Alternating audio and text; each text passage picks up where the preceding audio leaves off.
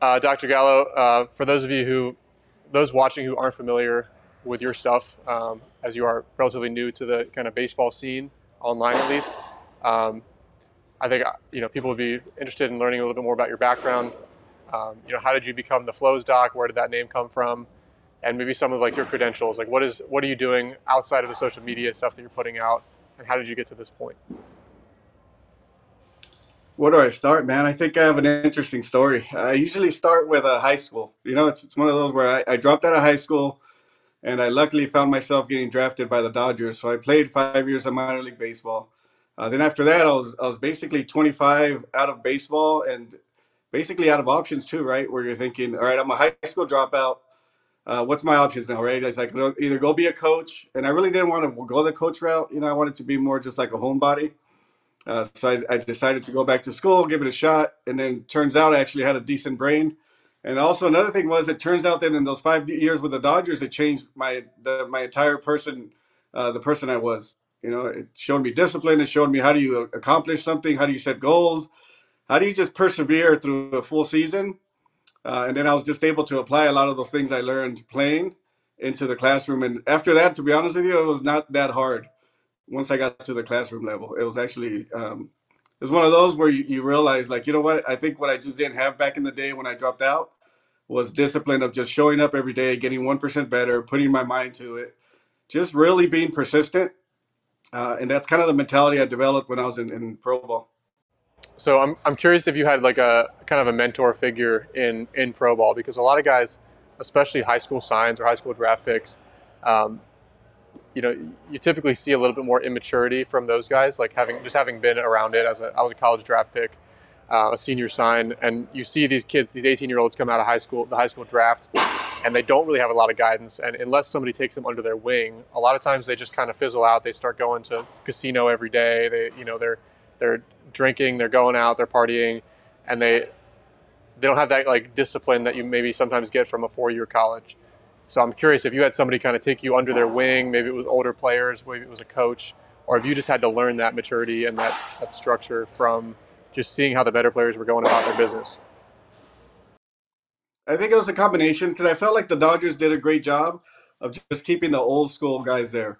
I mean, when you have Tommy Lasorda walking around and all the history he brings and all the motivation and just the focus and the speeches he has, and then you have Yeager, you have all these old Dodgers, right? Mickey Hatcher was my first coach. I mean, you're just looking at it, you're just looking at Orr Hershiser, you're looking at Dodger history all the time. And it's one of those where it's just the culture of the Dodgers was, for me, a blessing because I was able to be around all that culture change of, hey, you can do anything in life, but this is the way you have to start thinking, right? Like we're gonna win, but we're also gonna be a family. We're gonna build a culture, and it wasn't just one person. I felt like everything just changed for me in the sense that I was just around people that loved the sport, and also that were not afraid to share like their thoughts and share their failures too. And I feel like for me that was the biggest game changer. Is just I went from a culture of where there's no one dreaming, where there's everybody just kind of going after each other, and then I went from a culture from that to now in pro ball where the Dodgers was just, and for me it was a blessing, and it was I can't pinpoint one person, but I could pinpoint several coaches that I felt like just shared a lot of their knowledge and a lot of the things they felt at outside of baseball, where it changed the way I was thinking about everything, man. So how did your playing experience then influence you getting into, the physical therapy side of things? Did you have, maybe trainers or PTs in pro ball where they kind of like pushed you or nudged you, or you looked up to them where you're like, hey, after I'm done playing, like I really want to do what they're doing or get into this side of it? Was it something on that end, or was it like your career's over and you have to kind of self-reflect, like what am I going to do next, and then decide for to get into the PT side? What was the kind of turning point for you, either during the, towards the end of your playing career or after you were done playing, that made you think, okay, I'm going to do this for the rest of my life? Well, the cool thing was, even some people come into your life and you don't realize they're there for a reason. And when I was with the Dodgers, the physical therapist that was there, Brian Shear, actually knew one of my classmates from high school because he became a physical therapist. And it was kind of like a triangle where Brian's like, hey, I know Brandon. And when you're playing, you're kind of just in your own zone. You don't think about like, hey, maybe this is going to be my future or whatever it is, right? But for some reason, I did talk to that person a lot, quite a bit when I was playing. not through injuries, just kind of running into him. And he's like, "Hey, how's this doing? This and that." And I was like, "Oh, he's a PT." So that was like the first time I was introduced to physical therapy and actually knew a person that was doing that profession. So then once I got out and I was done playing, then I started to think about, all right, what's an option for me? And first I thought PE teacher, but then I just realized that, I mean, I didn't do too well in high school. So I was like, I don't know if I want to go back to that Right. environment and go that route again. And then also dealing with just the issues you deal with as a teacher, right? Where I was like, I don't know if that's my route. And then that's when I started thinking about maybe physical therapy might be. It wasn't that clean though, because it was one of those where when you go to college, a lot of the times you don't get guidance there either. Where you're just kind of searching around, taking classes. And then, but at that point, I think Brian, when I met him, I was able to kind of go like, hey, you know what? PT sounds like a viable route. Gotcha. So once you kind of you're studying PT in school, I'm curious, like what are some of the other influences that led you down this path where you are kind of known for now, as far as like all the movement flow type stuff? I see some similarities with DNS. I see some maybe similarities with some of the ecological dynamics type stuff. Is this stuff that you were taught in PT school? Because it's a little bit unconventional compared to what I've seen a lot of PTs come out of school having learned.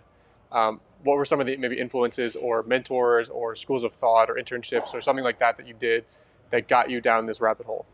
I'll tell you this. I think I stumbled on it on accident. I'll be honest with you, because in PT school we follow the medical model. So as you know, the medical model is very orthopedic driven. So we're looking at joints, we're looking at joints by themselves, isolated. We're looking at range of motion. We're looking at all the stuff that like a typical PT would do. As far as motor learning, we're not really at that point. I mean, I graduated in 2010. So like dynamic systems theory, ecological approach, all those were non-existent back then as far as our schooling. So it's one of those that maybe about 5 years ago I started just listening to like Rob Gray, what he had to say. And for some reason, I mean, I've always seen movement as a baseball player first, right? So I've always seen it as like, all right, how did I learn how to play? How did I figure this out, right? How did I didn't have much coaching growing up. Like what happened? How was I able to self-organize myself into like this elite mover? And I felt like when I started listening to Rob Gray and the ecological approach, I started to go like, hey, you know what? This makes sense. This makes sense, just common sense, that this is a way that we could learn to move. And this is a way that we could actually, some theories that I started to hear that I said, this makes a lot of sense. And then I took the deepest dive into dynamic systems theory, just listening to podcasts, just watching how coaches were going about it. And for me, that's kind of how I stumbled onto the ecological approach. As far as DNS, I mean, I do work with a clinician that went all the way to Prague and kind of nerded out on DNS.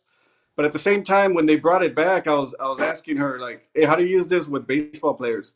And she's like, "Oh, you can't. It's just different. It's like there's this and that." And she really couldn't answer like, "How do you bring this to the sport?" Because, like I mentioned, I always see it from a baseball player first, and I go like, "Dude, I'm not gonna bring something where I feel like it's just not practical."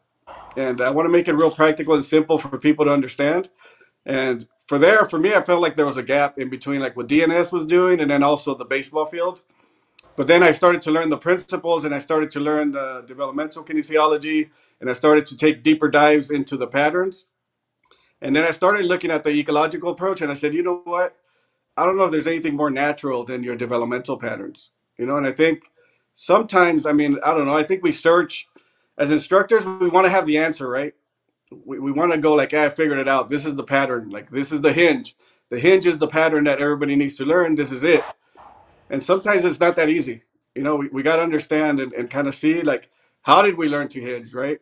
How did we learn those patterns? How does somebody self-organize their body and their nervous system to be able to do that pattern well? Long story, but that's basically, I mean, in a nutshell, that's exactly how I developed the flows. It was looking at it from that angle, and then looking at it from the movement flow and the transitions, and not training positions, and really looking at that fluidity of how people move, and then going like, you know what? No one's training it. At least they're not training it to the extent to where I'm training it, right? Where I just nerded out on it from every angle. So I'm curious well, first off, how you would define the flow, and then second off, where do some of these different progressions that you'll post online fit into? Because you work with injured patients as well, but you also work with athletes who aren't injured, right? Like you're working through the whole spectrum. So how do you maybe implement? Are there regressions like some of maybe the DNS more static or slower tempo things into these more full formed total body, full speed flowing movements? How do you progress them, and then where might you put them, in a program, both from a rehab standpoint or from, hey, I'm just a healthy high school player who this stuff looks interesting and I'm interested in, like, how do I add this into my routine? Like, what piece do you put it in? And then are you also using some of these more advanced progressions in a clinical setting? Yeah, well, I think the biggest thing is for me is when you every time you regress something, you always have to understand that you're trying to simplify it, right? You're trying to simplify the whole. And for me, it's not about taking it apart and simplifying it that way. It's by how do we do like a movement simplification, right? How do we simplify the task that they're doing? So for me, it's always been start with the most dynamic ones and then work your way back into where now we're just doing one transition where we're working from like a dead bug to a side plank. And then we're trying to ingrain that simple task of doing that in an environment where it's pretty not that very complex, where they're able to really ingrain that pattern into them. And then also, I mean, if as a PT, if someone's injured, I also go back to what I learned in PT school. Like I always feel like there's people that like they'll learn a new theory and then they throw everything away. Like they go, oh, that was I don't need to know that anymore. And for me, I always feel like every experience you've had and every technique you've learned has value. Is just how you use it. So when someone comes to me and they're injured, then I do look at tissues. I do look at isolated joints. I do figure out is there something we could do here that, but I always go back to the whole, right? I always integrate it right back into, all right, we're doing this, but we're also going to train it this way. So would you say some of the, let's say it's a healthy pitcher, they see some of these cool, like, 90-90 flows, or different, like, backhand throwing drills where they start from a seated position, field a ball, get up, throw. Um, do you see that stuff as primarily fitting into, like, their warm up? Is that how you might program some of these different flows? Like, hey, get to the field, do a dynamic, or do you use it as a dynamic warm up? Do you use that as their skill work, like before catch play? How does it fit into, like, a day in the life of a high school athlete? The best ways I've seen our colleges implemented is they use it as a primer. So they use it before they hit, before they pitch, before they get into the bullpen. They'll do like 5 flows. It's always changing, so they'll do different ones based on where they're at in the progression. So it's one of those that's probably the best way I've seen it. Another way I've seen professionals use it and also high school kids has been as recovery. So they've had a real tough workout. They've gone in the gym. They did a bunch of weights. And then at the end, they go, okay, well, let me do some flows just to calibrate my movement, right? Because for me, the biggest thing is whenever you do other movements or like load up your body, you're going to kind of corrupt the system a little bit. So it's always good to keep those movements in check and those patterns. I'm curious to get your take on generally how athleticism. First off, what your definition of athleticism is, and then how is athleticism developed? Right. In your case, when you were coming up, you weren't necessarily doing, like, flows training formally, right? But you were moving athletically. You were, I'm assuming, potentially playing multiple sports. Like, how does this athleticism develop? In your case, how did it develop? Um, and is this kind of like, is this system really based around building athleticism? Is that kind of the purpose of the flow? Talk to me about that term athleticism and how it fits into the flows model. Well, for me, athleticism, if we just take it back down to like day zero when we're born, right?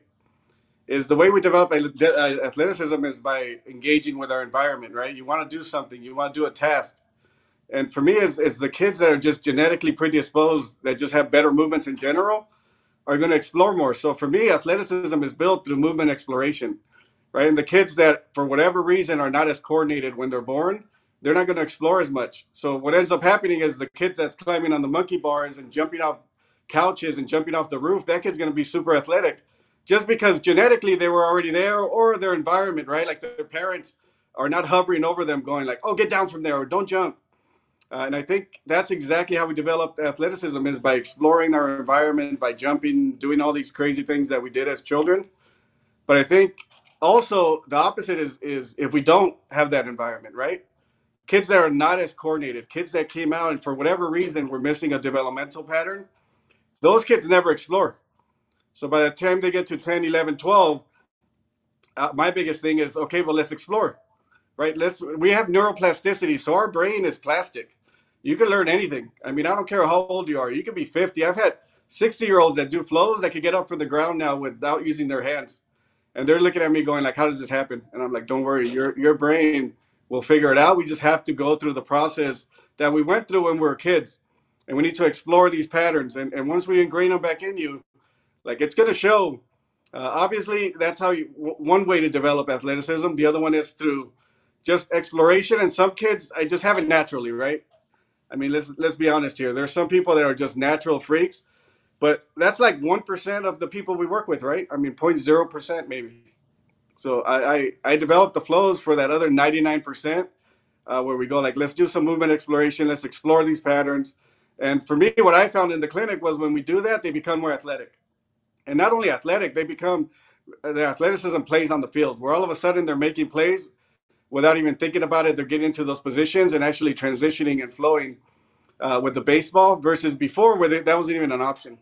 I'm interested in that idea of exploring, because sometimes when you just see like excerpts of a coach, or in your case like a practitioner, some of their stuff, I don't necessarily understand the thought process behind how you integrate the whole thing, where you just see like the little 10-second snippet of a guy doing an exercise. But it's really interesting to be able to pick their brain on, okay, how is this integrated into everything else that they're doing? What's the thought process behind it? So when you say explore, like if you give somebody a certain movement, are you encouraging them like this is like the right way to do this movement, or are you encouraging them to, hey, we're going to try to like get up from the ground without using our hands. We're going to try to accomplish this task, and they're given some wiggle room in which to play in that movement, or is it specifically like, hey, I want you to like keep this perfect form throughout, right? How much of it is like allowing that creativity to shine through and allowing their body to navigate through different tasks and find different solutions with the environment? I think a lot of it is exactly what you said there is they're going to be searching and discovering different solutions for the problem that we just present as the exercise. And it's one of those where I always give athletes the freedom, and I always say on every video, stay athletic. I mean, that's probably, I say it 1,000 times probably on the app, because for me, that's the number one thing, right? Is we don't want to prescribe something where we're robbing these athletes of their athleticism, just going like, hey, guess what? Figure it out, stay athletic. But at the same time, I also feel that sometimes we do have to funnel the movement somehow, right? But I think we do that by looking at bigger things, like looking at how they like movement centration, right? We're not looking at little joints and little things. We're looking at just the entire movement. Are you staying centered, right? Are you working yourself back to neutral? Are you doing those things that are just big, just like physics wise, those are just big components that you need from movement, but it's on a macro level, not this like, hey, make sure that your ankle bends 10 degrees and that your knees flex 45 degrees and that your hip internal rotation is it. No, it's one of those where we go like, we're looking at the entire movement, and then we're going at, hey, guess what? We're going to explore these different patterns. And the cool thing is, I mean, I've developed so many flows that, and the regressions and the progressions are on point that you go like, just get on the app, start exploring the baseball flows. And for me, that's when I've seen the biggest changes, when athletes just go and start exploring. We also have athletes that are kind of like the older model, right, where they're constantly asking for mechanical cues, and it requires a little bit of education. But for me, I'm more than willing at this point to say that we don't do things that are too mechanical in the app.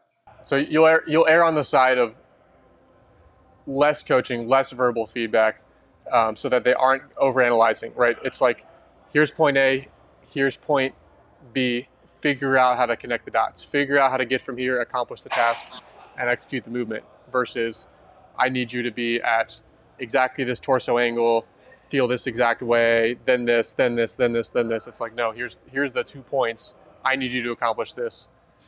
And like how much of it is like just demonstrating, how much of it is verbal cueing, how much of it is just letting them like being very intentionally vague so that they can fill in the gaps themselves.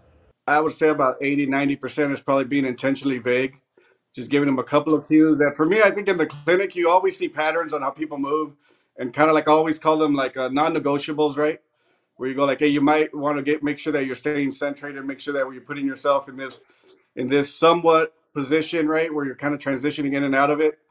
But it's one of those where I do leave a lot of room. It's just 2 3 minute videos of me mainly doing the flow, And then also educating them on what we're talking about now, right? Is that movement is not as linear as people think. You know, that there's exploration, there's figuring it out. There's a lot of figuring it out, but there's also a lot of figuring it out in a progression, right? Where we're just not throwing it against the wall and hoping that they self-organize into whatever pattern.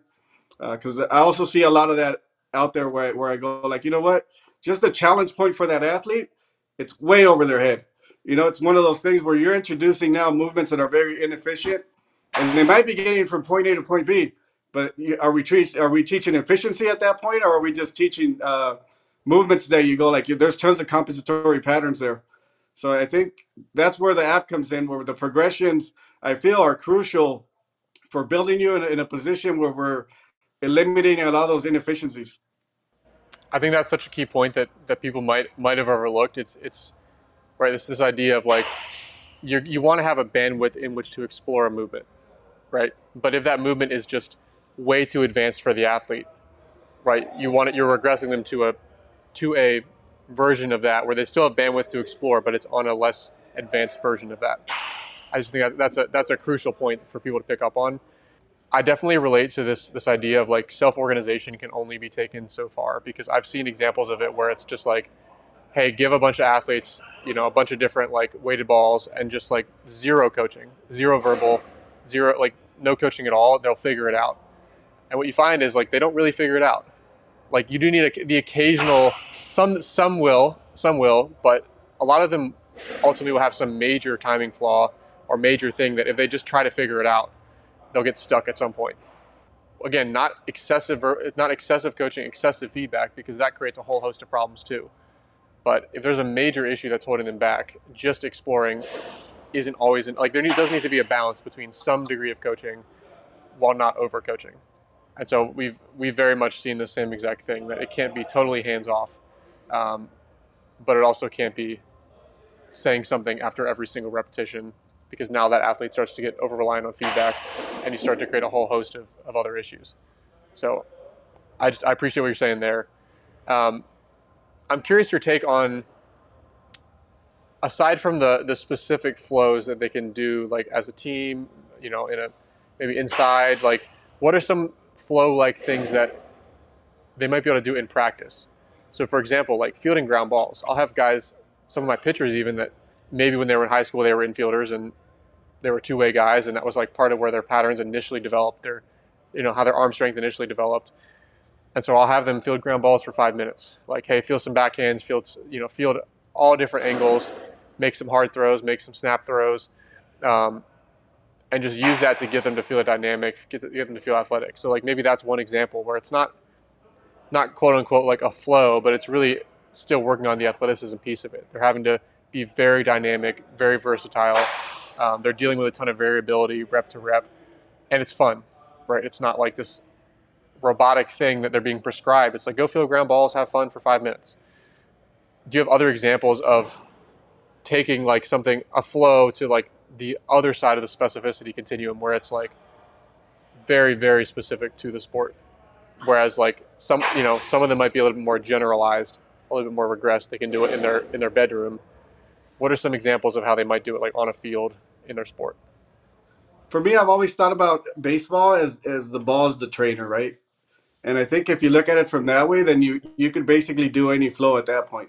Is we're using the baseball as the trainer to kind of emerge some movement from them or some potential, right? Or ingrain some pattern by using literally just the baseball of rolling it to them where they have to go get it, but it's always in a flow pattern and it's always coming up and doing a throw. And for me, that's a great way of doing it, like the way you're doing it is. But I think it comes from just that theory of the ball is the trainer.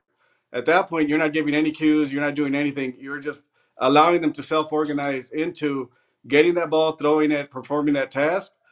And I think that's for me where you get a little bit more specific, right? Now, I think at the same point, the ball could be a great trainer and then a bad trainer.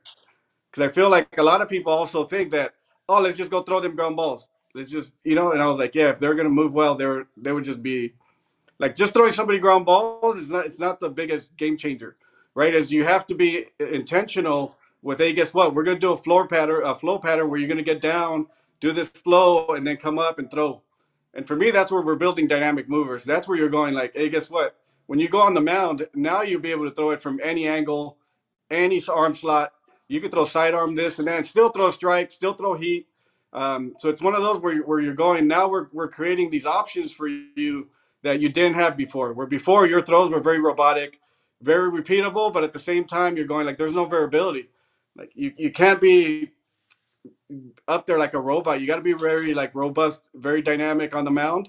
So what I felt is that the coaches that use it that way, where they're using the ball as the trainer, and then also they understand the patterning.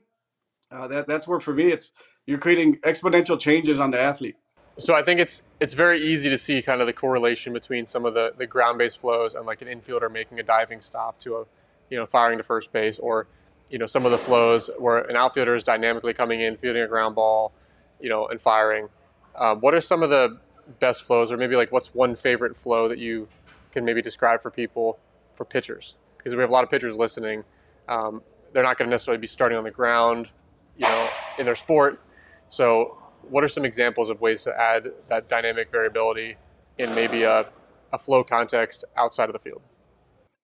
Man, for me, it's one of those where the way I always see movement is that you have to explore all spectrums of movement, right? Like if you're on the mound and you're thinking, okay, all I'm going to do is just explore this one throwing pattern, and that's all you're doing, then you're limiting yourself to going like you should be able to transition all the way from the ground, flow up, and make a throw. I go now your brain when you go up there and you start throwing, your hinge, you can be able to hinge all the way down, all the way up, in and out of it, just because the spatial awareness and the movements that you've been doing are just so much robust, so much bigger. So I think sometimes athletes will get stuck a lot in the skill, and then they go like, "I'll just explore this hinge. I'll just go this low." Where for me, it's always like, you know what, a bear crawl to an S mount into a throw. It's one of those where you go like, if you can do that, by the time you get on the mound, trust me, any movement you want to do on the mound is going to seem like a cakewalk.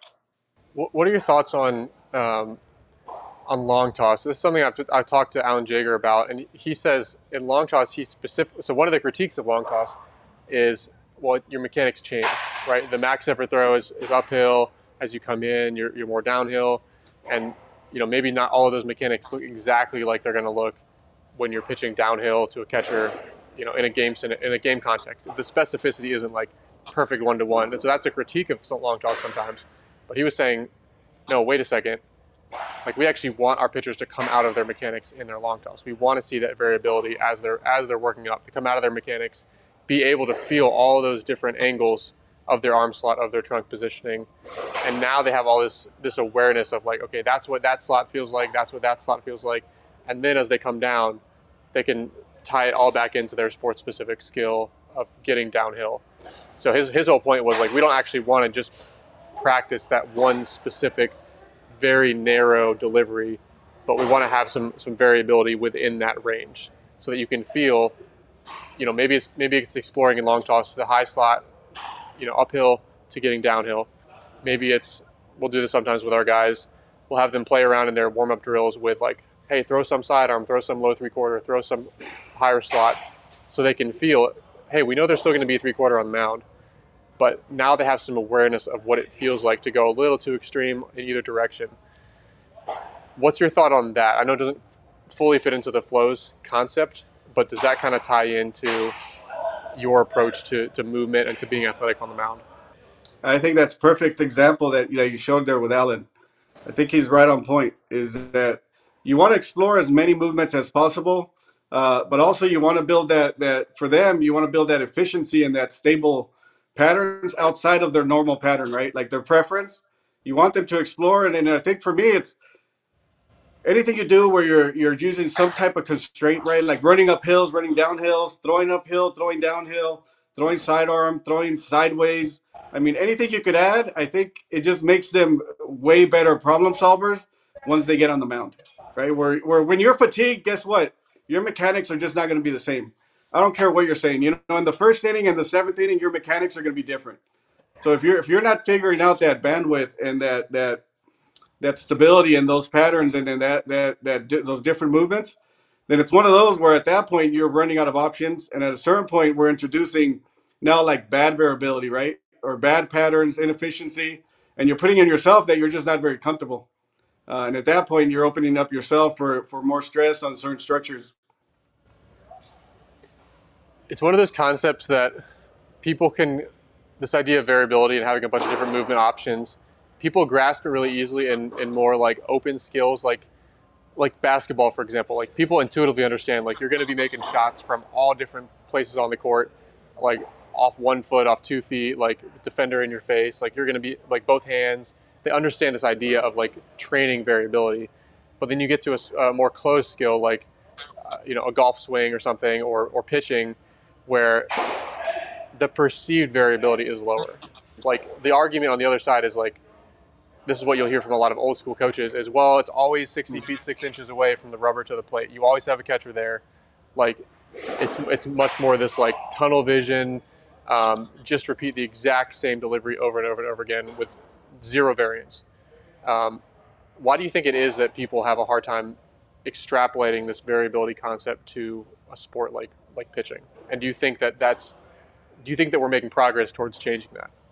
I think two things. One, we are at a paradigm shift. I think we're making tons of progress. And I mean, 5 years ago, there wasn't anybody having this discussion we're having now, right? No one. No one was discussing this 5 years ago in the sense of like, hey, guess what? Maybe there's not one ideal movement. Maybe there you could flow. Maybe you could build fluid movements, right? Maybe there's a system where we could build this robust mover, and we're working on the movement system, not just the skill. Like people were just not having this conversation. So I feel like there is a huge paradigm shift. I think another thing is just historically, like baseball has been stuck in mechanics. Just we've been stuck on like that Newton laws and the mechanics and like everything is controllable and there's these angles and we can measure this and it's one of those where we've just been stuck in that reductionist approach for way too long. I would almost not blame the old school guys because the old school guys were a little bit more like just find your balance, find your stability, take your hacks. Like you're gonna have your own swing. Trust me, in the '90s, that's what I heard. And then there was like this paradigm shift now to where we went into mechanics. We went into joint angles. We went into all these things like in the 2000s, 2010, 2015. And I feel like we are in the paradigm shift now where we're working our way out of that model. And I'm not saying it's a broken model. I'm just saying that there's way more to explore on our end as far as movement. Where you go, like there are limitations. And I'm not saying it's broken because I think we could gain a lot of knowledge too from that, right? I think there's great ways of measuring movements that we didn't have before. So I think from that model, I like it. I like that we can measure so many different things now, but at the same time, it's how you address those measurements and how you go about it that needs to change, right? Is you can't measure something and then think, oh, mechanically we're going to fix this, right? We're going to go through some kind of joint mobility, and we're going to go ahead and automatically it's going to be like a car, right? Where now it's functioning, everything's great, and you go like, no, that's how we go about getting that measurement. It's way more important. But I like what I hear when I go on Twitter. Obviously, it's probably I follow a little bit more people that think alike, like I do. I think at the end of the day, what we're doing is we're just trying to get the player to be better on the field, to be more robust, to be more resilient, right? To be just a better mover, to be more consistent. And when we shoot for those things, I mean, if you're not training your movement system and your movement flow, I think you're leaving a lot of your potential out on the table. Yeah, I know one thing that makes me initially think of is this idea of, at least you mentioned mechanics, and obviously like there is some correlation to like the joint positions that guys are getting into and their outcomes and all that, but it's a matter of how do you get there, right? It's you talk about transitions all the time. It's not just hitting a static position. It's about how do you transition and flow in and out of that position. So a great example would be like hip shoulder separation, right? Like, are you trying to hit that perfect landing position where your shoulders are closed and your hips are open? Because like you can get there a million different ways. Like you can just reach your legs open, reach your hips open, try to force your shoulders closed and land there, and like pose a smile for the camera, and they have a picture of you, and like the picture makes it look like you have, hey, he's got great hip shoulder separation, but that doesn't actually indicate you didn't get there the right way. You didn't flow through that position with power. You just forced a static position to occur. So I think that's a corollary to what you're talking about, that we've seen with mechanical training is like we recognize maybe the motion capture or just our understanding of mechanics. We see, okay, this guy's not creating separation. Okay, so that's killing his velo. We do know that is a variable, but how do we address it? Do we address it by telling him to force himself into static positions, or do we address it by teaching him how to move dynamically? And so it's a completely different paradigm shift in terms of like the drills you might give him, the cues you might give him when you approach it from that like total body perspective versus just trying to hit a static position. Well, I think when we look at things like that, right, hip shoulder separation, we're always looking at like the expression of a movement, right? Like what happened? What is the outcome, right? It was just we separated our hips from our shoulder. That was the outcome. But we never look at the intra actions, like what's happening on the inside that actually that occurred because there was something on the inside that led to that expression of movement. Right. And I It's a think if sequence we're of just looking dominoes at that leads to that. It's not, you can't just look at the end of the throw and measure that and try to recreate artificially. It's like all the, like you're saying, all the things that have to happen right ahead of time to be able to create that dynamic position, that dynamic action. Because it's, yes, it's a position if you just take a slice of time, but it's also a dynamic movement. So you can't just look at that 1 millisecond in time and in space. You have to look at the entire action and how they flowed through that action. exactly. You have to look at the entire flow. It's one of those where I think the more we try to separate and the more we try to just look at positions, the more we put players in positions that might be unnatural to them or that they might not even need, right? Like some people, like, and you've probably seen it where you go like, this guy doesn't get much separation, but why, how's he throw so hard? Right? You just like, they're just different movers. People just, we're all built a little different, and it's one of those where you just can't take the GOAT model and think that, hey, guess what? If we just get everybody to separate more, that magically everything's going to happen. When in reality, I mean, when you separate, you better get back to neutral somehow. I mean, that's the way I see it. It's one of those things that separation is just part of something that we look at. But for me, it's if we're not converging and the body's not converging back to neutral at release point, then you're putting yourself in a position where you're going like maybe the separation you're not able to reconnect. And I think that's another flow that sometimes people ignore a little bit, right? Where they're just looking at one component of like we stretched the rubber band, and you're going like, well, guess what? That rubber band just stayed stretched. It never came back to full power, to full neutral. And I think for me, with the flows, that's been one thing that I've always worked on is if we are going to separate, then we better be able to get back to neutral, converge back to neutral, and make sure that we're closing the gap. And I think there's not enough people training that, and sometimes there's a lot of people that are training the opposite direction where they're doing mobility or stretches, right, to just separate more. And for me, separation for the sake of separation is kind of pointless. I mean, I think if you get separation based on your system and based on your intra actions, how your muscles are working, how your muscles are firing, the kinetic energy you're developing, if you're getting separation because all that is on point and you're able to naturally get that and organically build it, then I think that's great separation. If you're trying to manufacture it by stretching or trying to do some thoracic mobility and you think that's going to magically transfer to the skill, I think you better be performing the flows. That's all I'm saying, man. So how do you, obviously the flows play, part of the intent there is to learn to open up movement options, right? It's giving it's athleticism training, right? It's giving them a diverse array of movement options. Now they know how to get up from this angle, how to get up here, turn fire, how to balance something here while moving this way. It's giving them a ton of variability in terms of how they can now move in ways that they maybe weren't familiar with moving. And so now when they get on the mound, their bodies learn how to move from this joint angle and this joint angle and coordinate with this. So that's one piece of it.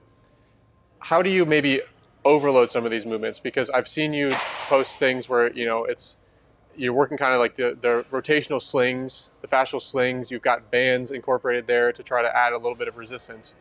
So are you incorporating some of the resistance training or overloading to these movements as well to try to use them to like strengthen these fascial slings, strengthen these movements, or are you just using them as more like coordination type training?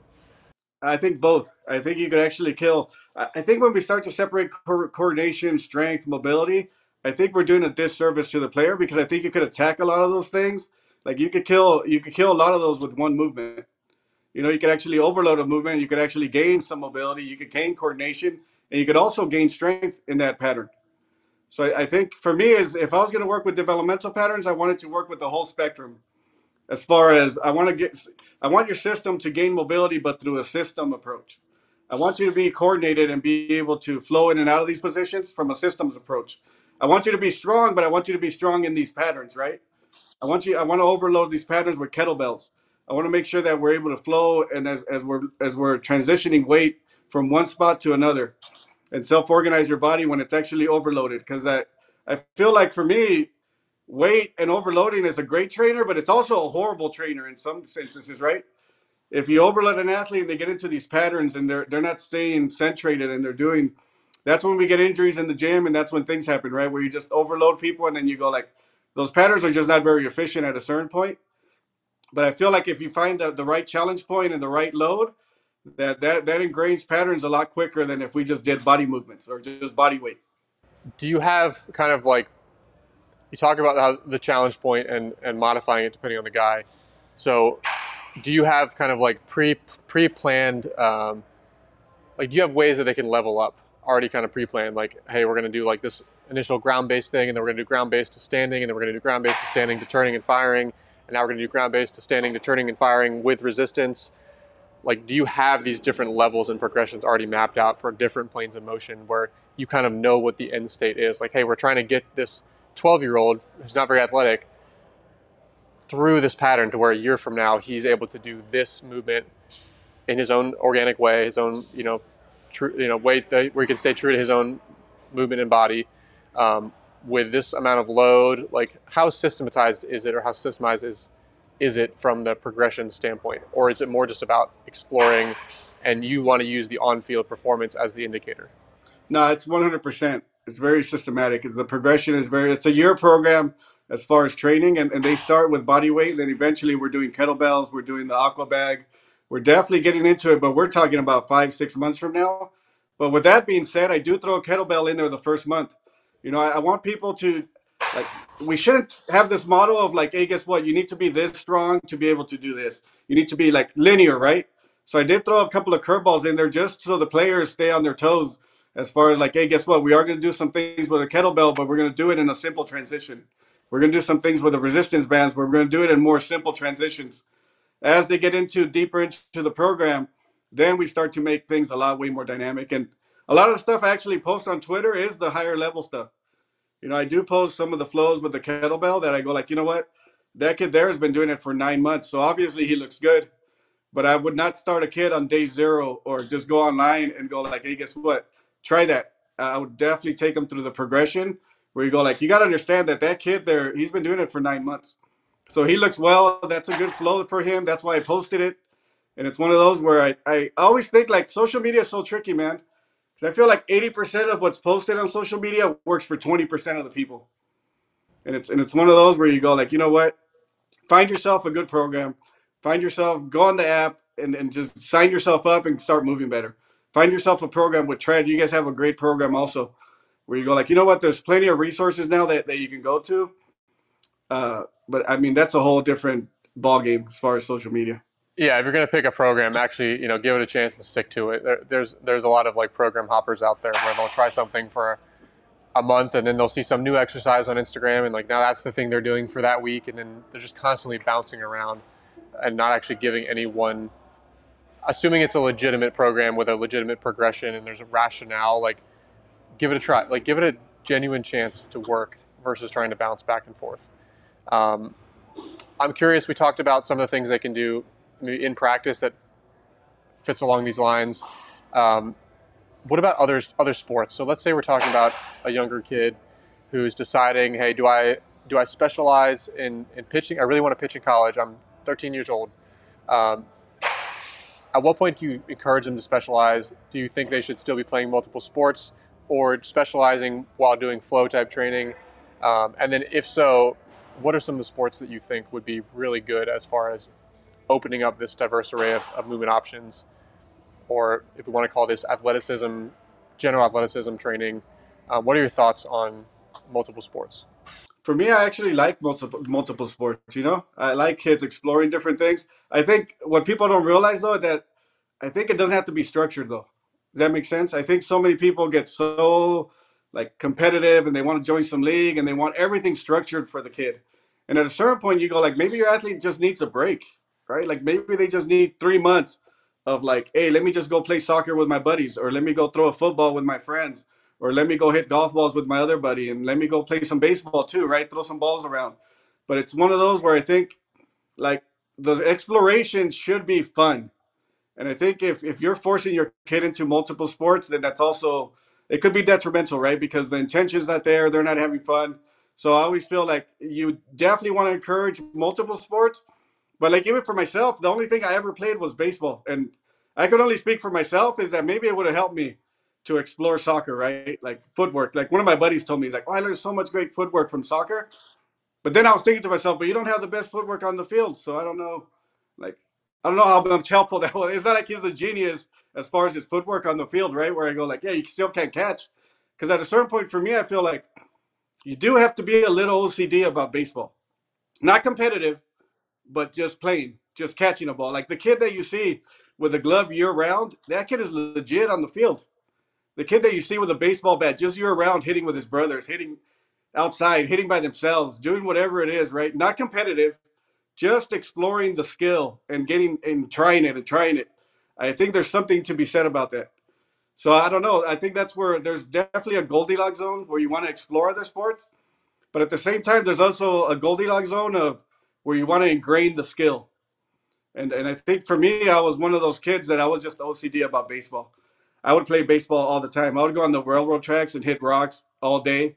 I would go and play with my brothers, hit cans all day. I would do it in the summer. I would do it in the winter. I would do it when it was raining. I would just work the skill all day, but never competitive. I think I probably played. I did little league. So what's that, like 12 games a year, maybe? Yeah, I definitely agree with that take in terms of you don't want to get stuck in one sport with such robotic movement, especially if you only play one sport and you're being overly coached to where everything's just robotic and you're being very confined to not exploring different movement options and movement patterns.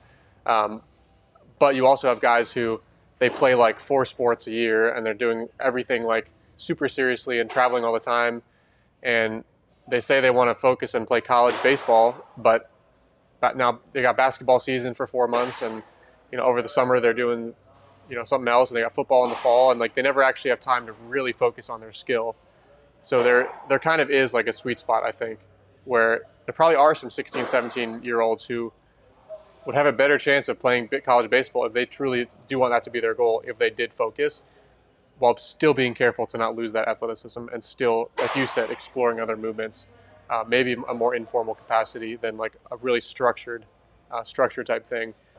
I'm curious your take on this. So this is one of my theories. Like, I don't have kids, but maybe one day when I do, this will be a recommendation. Karate slash martial arts and parkour.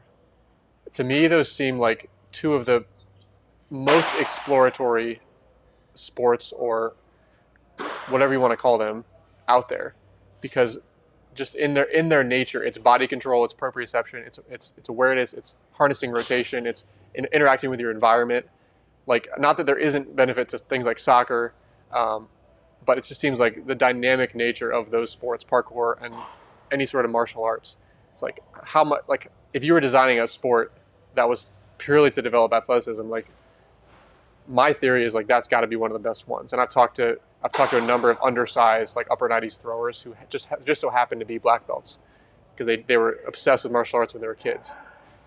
Like, what are your thoughts on that? Am I completely off base on that theory? Do you think it matters which sports as long as they're playing a bunch of different sports? I think jujitsu is probably one that comes to mind for me. Because when I watch the MMA guys and I watch the flow and I watch a lot of the training they do in Brazil, you go like, I think those are some of the best movers in the world is the jiu-jitsu guys, right? Because they're able to get in transitions and kind of with another person on you. I mean, I don't know if you've ever tried to move a human being, but every time you're wrestling somebody, it just seems like you find a way to power through. You build like functional strength. I mean, you're building so many different things as far as jiu-jitsu and MMA, that type of training. Also, martial arts is a great one, like you mentioned. Is there's other things that we do, and then parkour. I mean, that other day I went to a parkour park and I was talking to the guy about movement flow, and I actually learned a lot from him, right? Because they look at movement just a little bit different. You know, they have a different way of looking at it, which for me, I was like, you know what, that is pretty. So I tried to sign up my kid, but I don't know if you've ever, and you don't have kids. So when you have a 4-year old, sometimes half the battle is just keeping them alive. To be honest with you, Right. it's one, yeah, where you go like they're a little too young to be in a structured environment like that, or kind of like.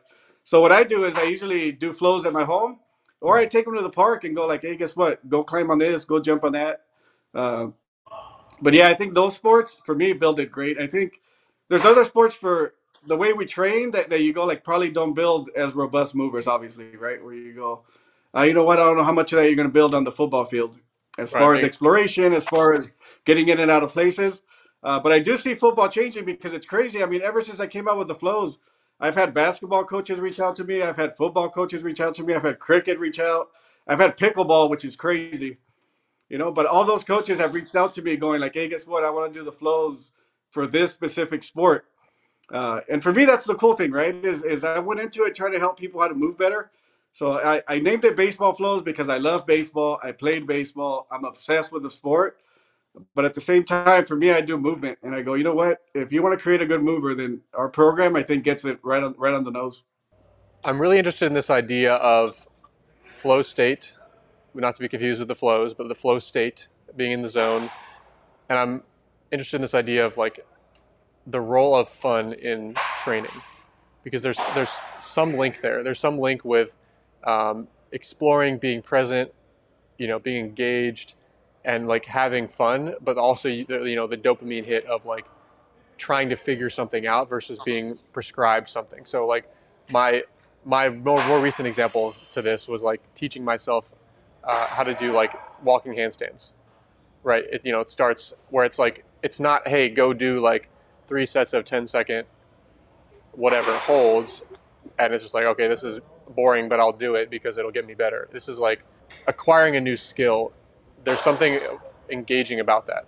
There's something fun. There's something you get in the flow state. You're like, I want to just practice this all day. Like, I'm not even in the weight room and I'm still like trying to do handstands, and like I'll hold it for 3 seconds that time, and then I'll hold it for 10 seconds. And now a few weeks later, I'm like walking 60 feet on my hands. And it's like, it's something that it's a way different experience to go through that organic learning process than to just say like, go do a downward dog hold for 3 sets of 30 seconds to train the scapular upward rotators and low traps, right? You're training the same muscles, but one is like this engaging, immersive experience to learn a skill where you're in the flow, you're having fun, and one is like you're just training the muscles for the sake of training the muscles. Like skateboarders are they're not like you just go out as a kid, you explore, you have fun, you like learn a bunch of moves, and suddenly you have like a Shaun White. Yeah, like your experience playing baseball is just like go have fun, go explore. How do you think like the fun fits into this, the flow state, and this approach to learning a skill or training movement versus the very prescriptive version of training movement? Well, I think there's words that go together cleanly, right? Where you just go like, these things are just synonymous with fun. One thing is, I think when you're having fun, you're present. When you're present, you're aware, right? When you're also having fun is when you're in discovery mode. So I feel like discovery mode, it's always fun for everybody. Because guess what? Like your brain is like, I think just intrinsically, we're built to discover. Like we're not built to be static and just go like, hey, guess what? I'm basically from now on it's downhill. You go now from now on it's me trying to discover new things about myself, trying to discover different movements. Like it's I always compare like when you go on a new hike, right? And you're going like, hey, let's go on a new hike. Like who cares where we go? Let's just get out there and start to discover the world and let's get be one with nature, right? Those things are like when you're the most present, most aware, having the most fun. And those memories for me, just if you think about psychologically, those are the ones that stick in your head the most, don't they? Where you go like, I remember when we went to Italy and we had fun and went to discover this place in Rome and we did all that stuff, right? It's the same thing with movement. I think that when you're having fun, when you're discovering, when you're on the baseball field, those are the things where now we're talking about motor learning, right? You're talking about those are the things that'll be ingrained in your movement system is the things that you do when you're having fun and you're discovering. It's not the static, boring stuff where you're just kind of going through the motions. Those things, that's just, for me, I always see that as motor performance. Like, that's fleeting, right? You're not building much there. It's when we're having fun, when we're discovering, those are the things that get ingrained in us. And for me, the flow stuff was always like that. I tell parents all the time, like, make it fun for your kids. Have them discover this is not like you need to do this. If they want to do it twice a week, do it twice a week. They want to do it 3 times a week. But the prerequisite is intention, awareness, fun, discovery, exploration. It's one of those where I think there's definitely something about fun that goes with discovery that also goes with the flow state, right? Where you're going like, I'm not really thinking about anything. I always like to think about things like opposite, right? Like you go, oh, what's fun have to do with that? Well, think about the opposite of fun. When's the last time you felt in the flow state and you just weren't having fun? When's the last time you were in a bad mood and you were in the flow state? I was like, it just doesn't happen, right? You go like, guess what? There is something there where discovery is fun, exploration is fun, and that learning is for me what actually sticks in when you're actually on the field. Yeah, there's something to be said for, from the fun standpoint, being an indicator of learning taking place, or you being at the right challenge point for learning to take place. Because if it's way too advanced, it's going to be overly frustrating because you're just failing every rep. But if it's too too beginner for you, like it's too easy, you're not really having fun because like I could do this in my sleep. So part of it is like finding the right progression to your point, so that they can explore within that. So that almost like it's your brain's natural feedback of like, okay, this is, I'm in the right place at the right time, at the right challenge point, at the right level, like I'm engaged. Right? I think part of it's that, but I do think there's, at least speaking from my own experience, like maybe there's something to be said for having fun, but there's also something to be said for, there are times when achieving at a very high level is not going to be fun. Like if you get injured, like you got to do the rehab, and the rehab's not all going to be fun. You know you're going to have to show up. You know, if you go play in college, you're going to have to show up for early morning lifts, and that might not be fun. Like the capacity to push through the discomfort and the times that aren't fun is still very valid. But I'm increasingly seeing the validity of like, well, if you want as much of it to be fun as possible, knowing like a good portion of this preparation is like, at least at a higher level, it's going to feel like a job. Can we make as much of it as possible engaging, fun, and in that learner's mentality? Can we make the warm up fun? Can we make, you know, our pre-throwing stuff, our catch play, like can we get it to a point where they're fully immersed and engaged in as much of it as possible, knowing that that's going to increase compliance, that's going to increase their general motivation to stick it out. Yeah, I think there's definitely a spectrum, right? Where you want to have fun, and then there's times to get your nose down in the dirt and start getting to work. But I think they're not exclusive. I think you could actually do both, right? I think you could have fun while you're getting your work done. I think sometimes we have this thing where we put certain things like, oh, those are boring exercises. And you go like, well, yeah, maybe they're boring because they're not doing much for you, right? We think maybe that's the reason. You know, maybe your brain intuitively knows that I'm not getting much out of this, right?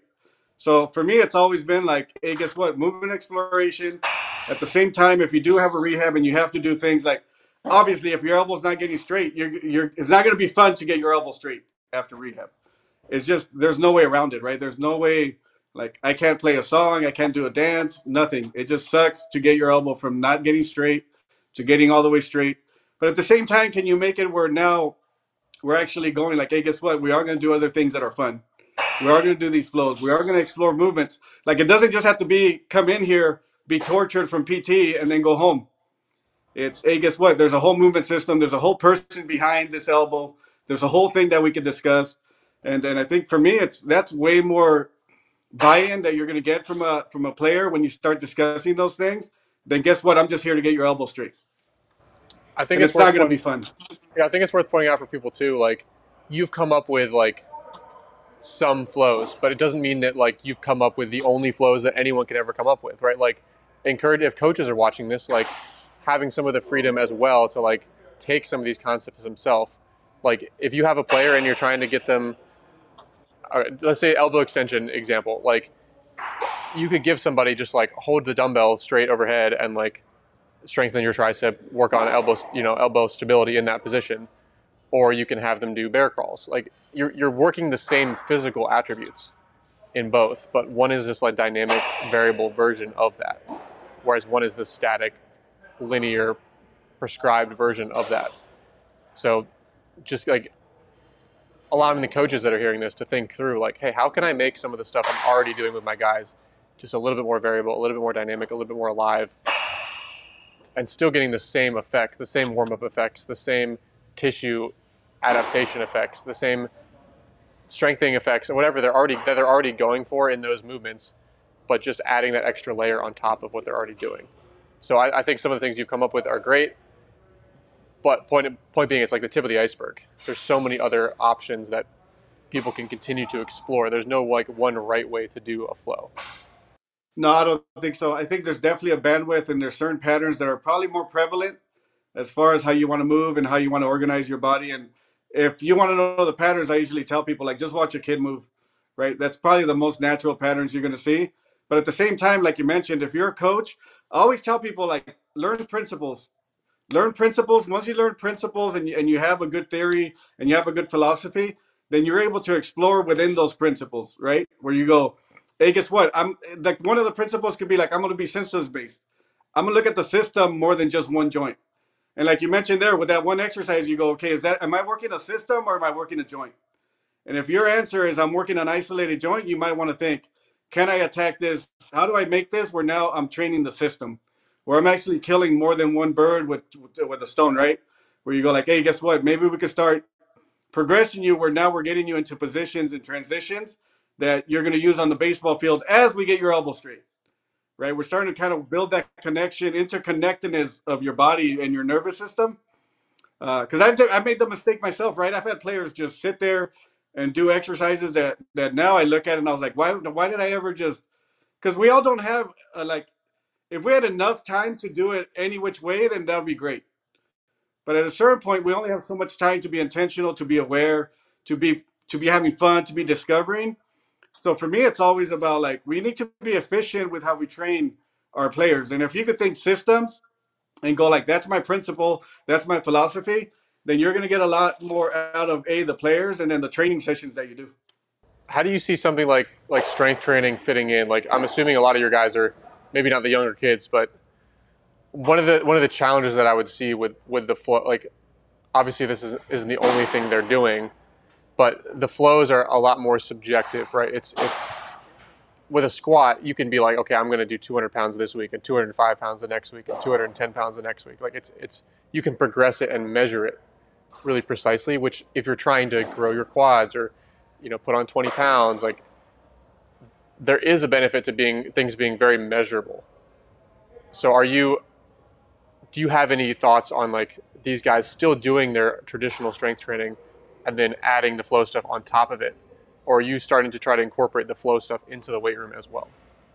No, I think for me the weight room is I have a lot of respect for strength and conditioning guys. On my end, I always feel like they've put in the due diligence to learn how to get the adaptations that they need. And for me, I've always felt like find yourself a good strength and conditioning coach. Because I've had some great discussion with coaches that I go like, you know what, you're right. Strength is not my thing, right? I'm not going to build this capacity to upload or like this power output, right? Where you're going like, hey, we're just going to overload you. We're going to measure it. We're going to load you up, and we're going to get you to do these movements. I think for me, it's just been the combination of strength and the flows, where I go like, that's probably one of the best combinations I've seen. Where I go like, go in the weight room, throw some weight around. Also realize that like for me, anything is kind of like an inverted U. So you're gonna see these gains instantly coming up and going like, oh, guess what? I'm getting stronger. I'm getting stronger. My performance is getting better. I'm throwing harder. I'm getting stronger. I'm throwing harder. But then there's gonna be the point where you get into diminishing returns, where you're going like, hey, hold on. I'm getting stronger, but I'm throwing slower, or I'm getting stronger and my velocity is just tapped out, but I'm getting stronger. And you go, okay, guess what? Maybe it's time to not overload on that movement, maybe search for another movement in the weight room, or maybe it's time to get on the baseball flows and start moving better and really start going like, hey, can I do a combination? Because I'm not the type of person who's like, oh, you don't have to be in the weight room. I understand that we have to build the capacity to throw around weight and to build those muscles, right? But I also understand that like it cannot be at a detriment to your movement system, and that's kind of what I see a lot, right? I see kids that go in the weight room and then they come out and they just move like crap, and I go like, come on, man, like do some flows, get in there and like make sure that you're not losing, that your movement system is still pretty sharp.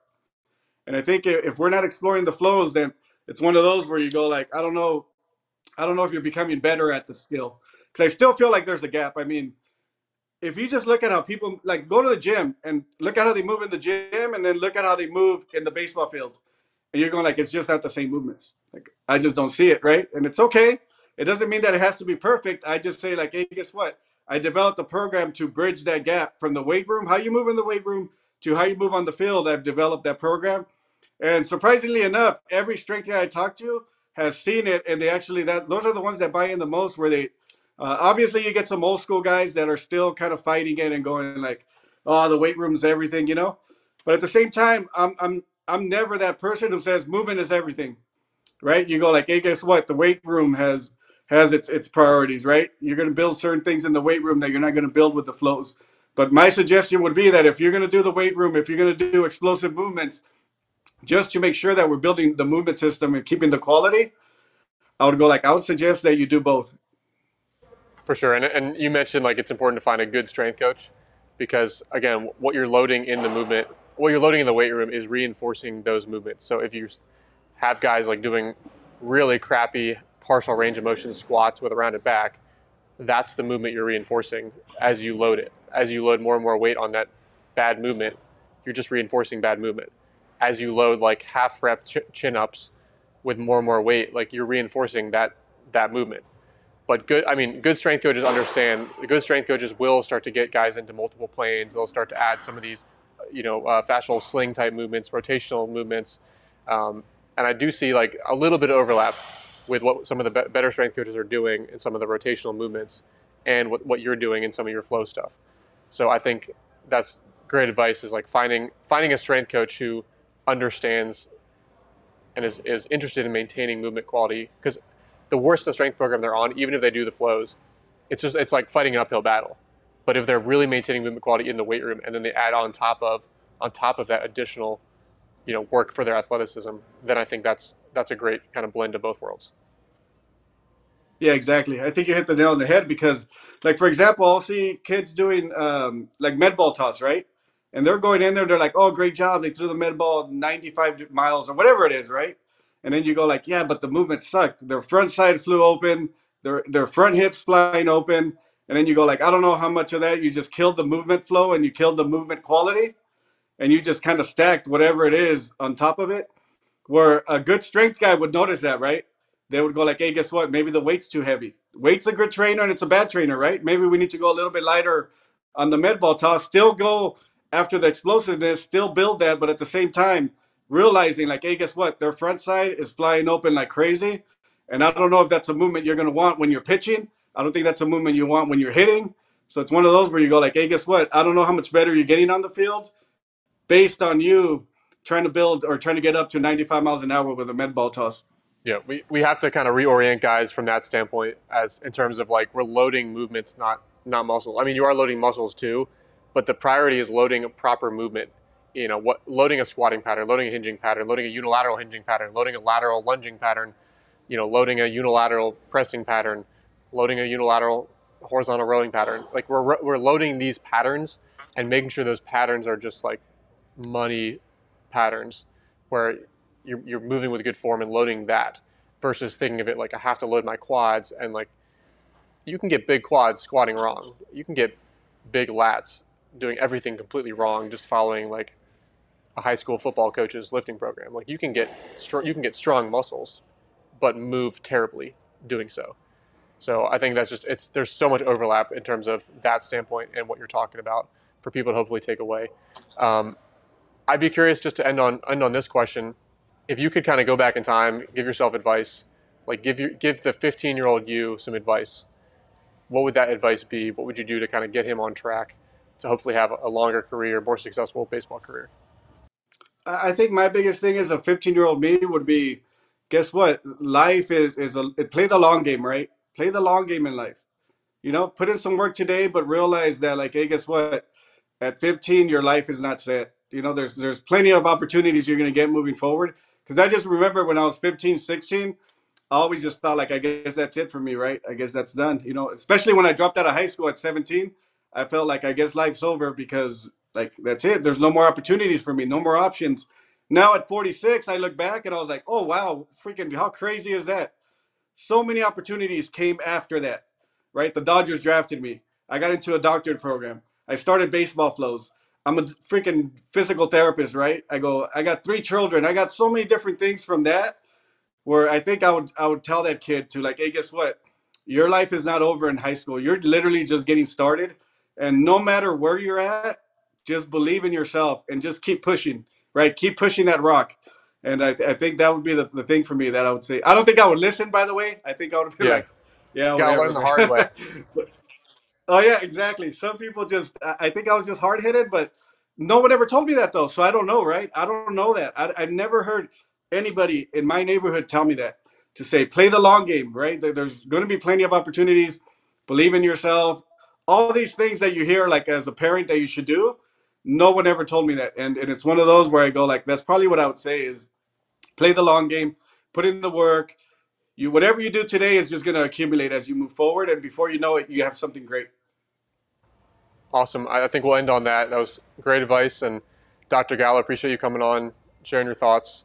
Hopefully, people got some value out of this. Where can they find you if they want to learn more? If they want to learn more about the Flows app or the Flows program? Usually, everything goes through our website, so www.baseballflows.com.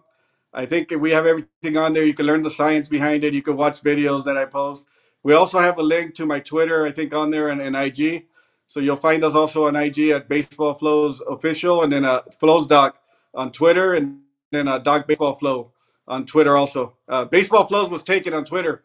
No Ah, matter how hard I try, I can't get that account. So it's one of those where I'll take it. But yeah, our website is probably the easiest way. They could sign up through the website, get on the app, and then I look forward to meeting a lot of your a lot of different people. awesome. We appreciate it.